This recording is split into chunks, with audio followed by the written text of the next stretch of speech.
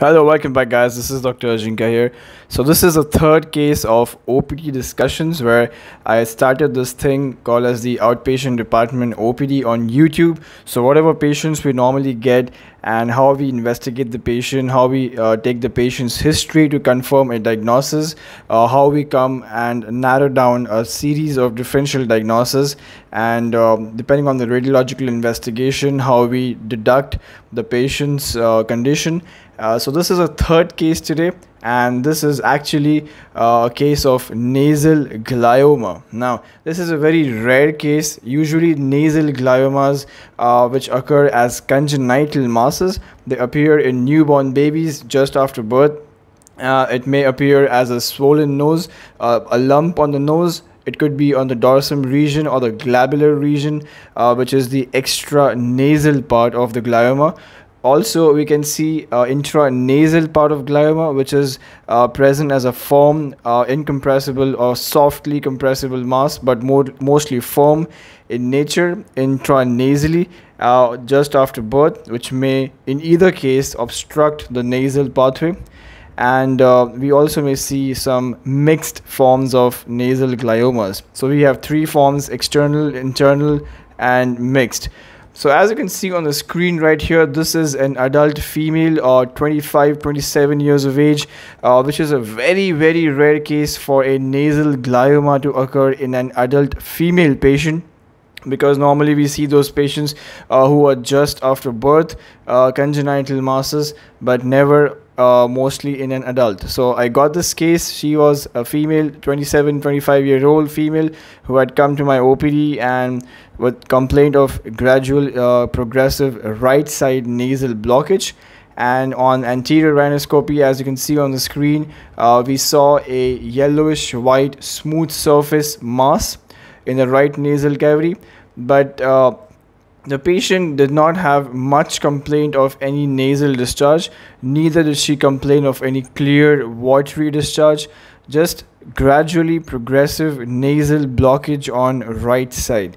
The left side was completely normal, no problem in swallowing, and as you can see on the screen, she did not have any facial swelling or frontal headache or orbital swelling, orbital pain, congestion, discoloration, or any ophthalmic or optic nerve changes. Vision was completely normal. Only complaint for this female patient was gradually progressive nasal blockage right side over a period of 1 to 1.5 years. She did not have any complaint in her childhood, and this happened only for a period of around 1 to 1.5 years. So this was a very interesting case, and this was the only history the patient had. And on anterior rhinoscopy, we could just see a white yellowish smooth surface, shiny surface mass. That's it. So we thought that it could be AC polyp, because if it is unilateral, or it could be anything which is it could be also infected polyp, but infected polyp, mostly polyps are usually associated with nasal discharge, which the patient did not complain of a lot.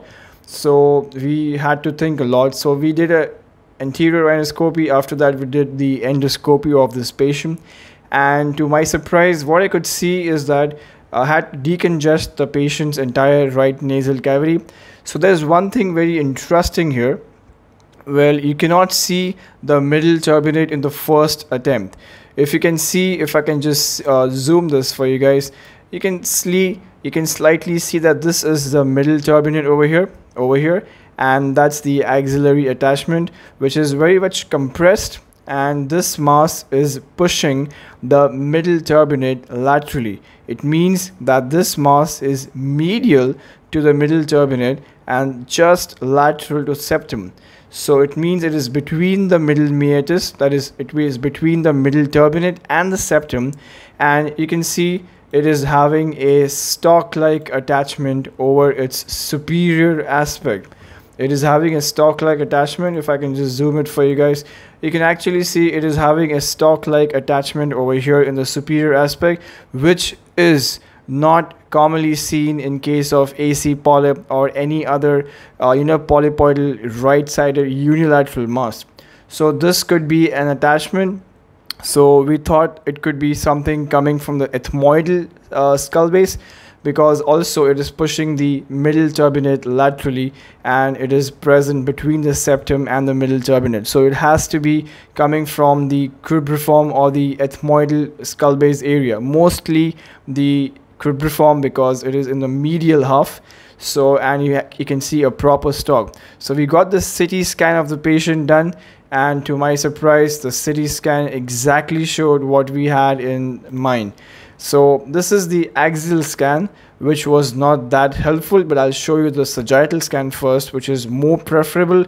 And as you can see on the screen, this is a oval to spherical shaped iso-intense to brain soft tissue shadow. You can see coming, or you can say attached to the area of the half. Posterior half is attached to the skull base, and the anterior half is kind of present near the area of the superior aspect of the nasal bone and the inferior aspect of the frontal bone. So this is a case of a prolapsed brain tissue, meningeal tissue, or you can say a meningoencephalocele which has prolapsed meningeal layers, or you can say prolapsed brain tissue along with meningeal layers to form it as a encephalocele, meningoencephalocele. It could be anything, which can be confirmed on biopsy, which is a histopathological case in which if you can see the dura mater and the meningeal layers, it is definitely a meningocele. If it has having brain tissue, dead brain tissue, it could be meningoencephalocele. But CT scan is not the only investigation which has to play a very important role. As you can see, it's a soft tissue shadow. MRI becomes the gold standard. So if you do an MRI scan, so we cannot know for sure that exactly that this could be a nasal glioma. Okay, the nasal glioma is not a clinical or a radiological diagnosis. Nasal glioma is 100% a histopathological diagnosis. It cannot be diagnosed without histopathology. No surgeon can ever say that this is nasal glioma or just on the basis of patient history and radiology. Only if the patient has got an MRI scan done and high surface coil MRI is being done, and if a tract of CSF is seen continuous from the brain. Okay, so if you do now, this patient did not get an MRI done, but I'm giving you this knowledge. So if suppose this is an MRI scan and this is a brain tissue, there would be a CSF continuation from the brain meningeal layers and extending into this mass. So that would have been a proper meningoencephalocele. But if this is a case of nasal glioma, right? So this is a case of nasal glioma, and we all know that nasal glioma is different from meningoencephalocele or the encephaloceles from one important point, that most 85 to 90% of nasal gliomas do not have any intracranial stalk of connection. The intracranial stalk of connection of the nasal glioma is never present.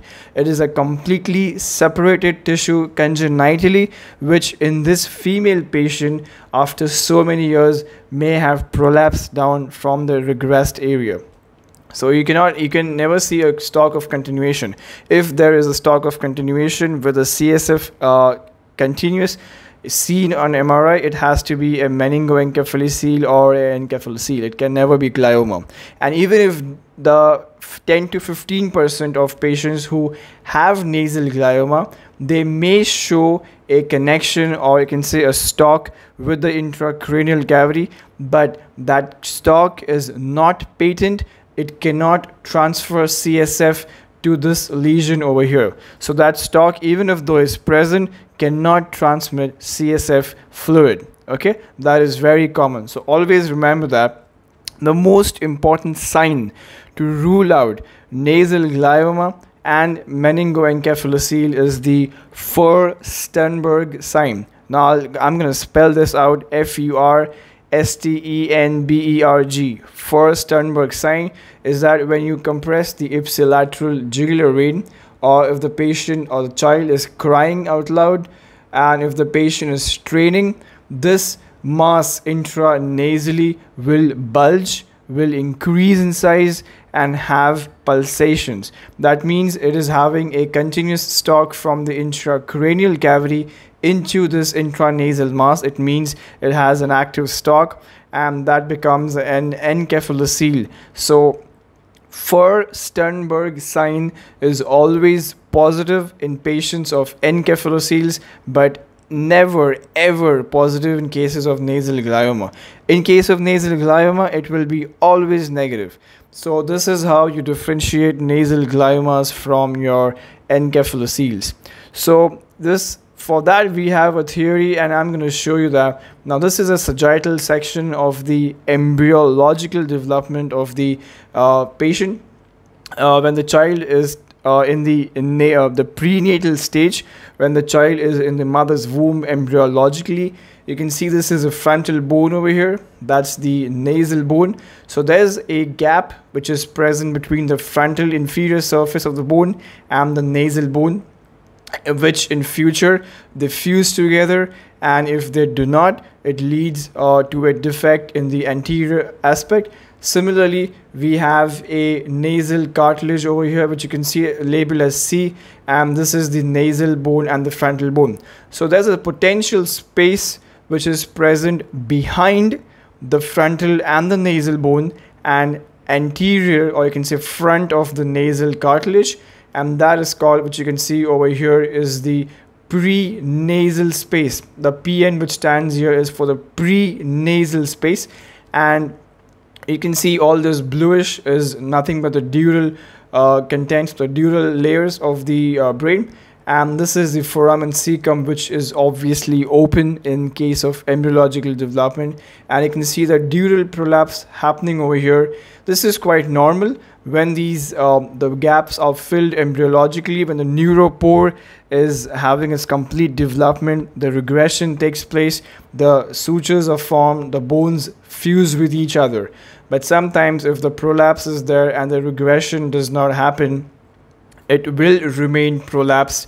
And we can see that if there is a prolapse, I can show you in this next image. As you can see, this is a foramen cecum. The dural prolapse is quite evident and present in the prenasal space. Now, however, the frontal bone and the nasal bone have been fused over here to form the frontonasal suture, but the prenasal space is not fused, and the dural prolapse is quite evidently seen, which is coming up to the dorsum of the nose just subcutaneously. This area will have a prolapse and it will fail to fuse. So below and anteriorly, the foramen cecum, the prolapse will take place and will go all the way up to the nasal dorsum. So in the next photograph, as you can see, this is a normal thing. This is a foramen cecum, that's the crista galli, that's the fused frontonasal suture, and that's the cartilage. So normally, if this is a normal stage, but if it doesn't happen, it will lead to a neuroglial tissue regression, which we call it as the glioma, which is also called as the nasal neuroglial heterotopia. That's the other name for nasal glioma. So this is how the process for the formation of congenital midline nasal masses like encephalocele and glioma takes place.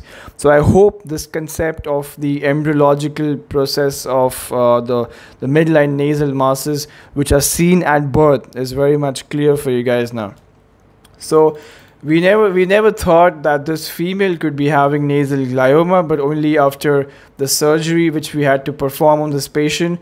It was a very short surgery, just like a half-an-hour surgery. We just have to remove the mass attached to the area, and we had to char, or you can say coagulate the basal attachment, because to prevent any future recurrence. So as you can see, this is a nasal bone over here, and that's the frontal bone over here. The frontal and the nasal bone has been fused, as I showed you some time back in the photograph, but this is the area of the foramen cecum, and you can see this is the same mass coming down from here, prolapsing from here, and then you can see it projecting like here. But this patient on first Sternberg sign had a negative response, so she did not have any active pulsations in the mass. So we had to operate on the patient, and this is a mass which you can see over here, which we had to remove. And these masses are normally firm, and they also don't tend to bleed much because they are not that vascular. So it's okay. You just have to remove the mass from its attachment, and you have to just coagulate the area of the prolapse so that it doesn't have any future recurrence. And the main concern over here is the histopathology, because until and unless you are sending the sample for pathology, you are never going to know that this is a nasal glioma. You will be just keep on thinking that this is a mass which is having an attachment in the cribriform plate or the area of the crista galli or the foramen cecum, but you're going to think that it could be an encephalocele, but the pulsations are absent. You cannot see the pulsations here, and on histopathology it is showing a group of glial tissue. As you can see over here, presence of cystic lesion having glial tissue lining all around the inflammatory cells at periphery. So the main concern over here is the presence of glial tissue and the stratified squamous epithelium. Same image, if you can see in a 400 power magnification, you're gonna see, if I can just zoom this, you're gonna see binucleate and trinucleate or multinucleate cells along with a cluster of the glial tissues. So it is showing a lot of heterotopia over here. That is why the name it also suggests that it is a nasal neuroglial heterotopia. So this is how we conclude that this is a patient with nasal glioma, and to our surprise, this patient was an adult female of the age group 23 to 25, 27 years of age. I cannot be exact because of patient confidentiality. So very young female, and she was having a very recent onset nasal glioma prolapse. This was a very interesting case. So at the start, we thought that it could be an AC polyp, not actual AC polyp, but just an intral polyp. But then we were proved wrong with the endoscopy, because I could see on the endoscopy an attachment on the skull base over here, pushing the middle turbinate laterally. It means that it was coming from the cribriform plate anteriorly, and then we thought that it could be something lesion from skull base. So we got the CT scan done, and the CT scan, to our surprise, it was eventually in fact a mass coming from the skull base posterior half, and anterior half was just a prolapse from the prenasal space. So this is a prolapse in the prenasal space, which I just showed you some time back. So if I can just cross check this CT scan over here and this image over here, we can see that this is a fused, exactly this image, and this is a prenasal space. That's the nasal cartilage. Exactly, this is the corresponding image over here. That's the fused nasal bone and the frontal bone, and this is a prenasal space. So this is how the neuroglial tissues prolapse, and we have to operate on these patients. Simple surgical exploration and removal. Do not forget to cauterize the base to prevent any recurrence, and then always send the sample for histopathology, and we get the confirmed diagnosis of the nasal glioma. So this is how you treat the patient from the O.P.D. up to the surgical theater and post-op. And I hope the concept of congenital midline nasal masses, at least for the embryology and the nasal glioma, is clear so far.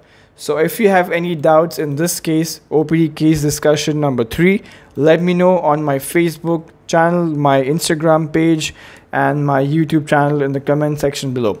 Till then guys, take care. Thank you so much.